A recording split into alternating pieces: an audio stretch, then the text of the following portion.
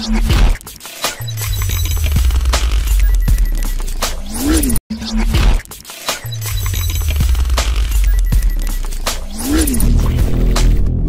fast facts about new First Lady Dr. Tshepo Motsepe-Ramaphosa. Here's all you need to know about your new First Lady. Like her husband, Dr. Motsepe-Ramaphosa is a fiercely private person.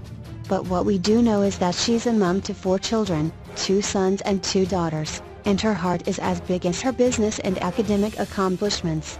She's a medical doctor by training.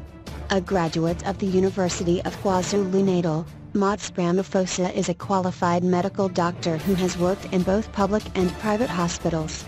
She also completed her Master of Public Health in Maternal Child Health and Aging at Harvard University's School of Public Health. She also holds a Social Entrepreneurship Program certificate from the Gordon Institute of Business Science.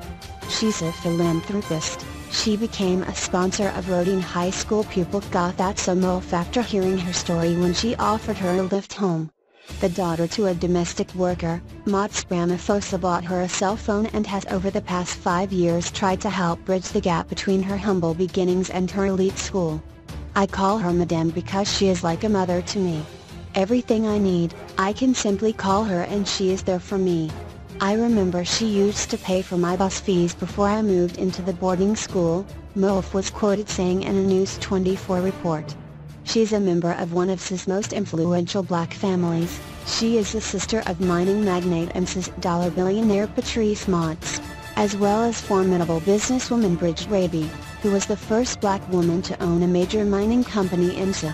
Bridget is married to Minister in the Presidency Jeff Raby. Her father is the late Chief Augustine Butanican Motsepe, who was also a mining magnate in his own right and former owner of Mamelodi Sundowns. She's passionate about children's education. Motsepe-Ramaphosa has been involved, as a patron or board member, in a number of NPOs that are focused on advancing education opportunities for the youth. She's the chairperson of the African Self-Help Trust and a former board member of the Student Sponsorship Program. She's also the patron for the South African Civil Society for Women's Adolescents and Children's Health.